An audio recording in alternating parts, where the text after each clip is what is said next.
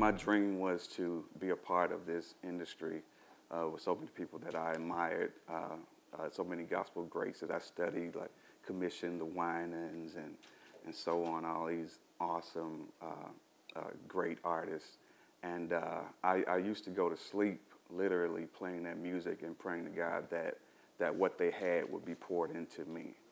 And I felt like that was the best way to incorporate what they had into me if I could make it a part of me while I was sleeping. So, and ultimately I started writing and recording music, and I just wanted one song on one radio station. And God took that dream and turned it into now, actually with this brother right here, we had the longest running song in Billboard gospel history at 92 weeks plus. So, yeah.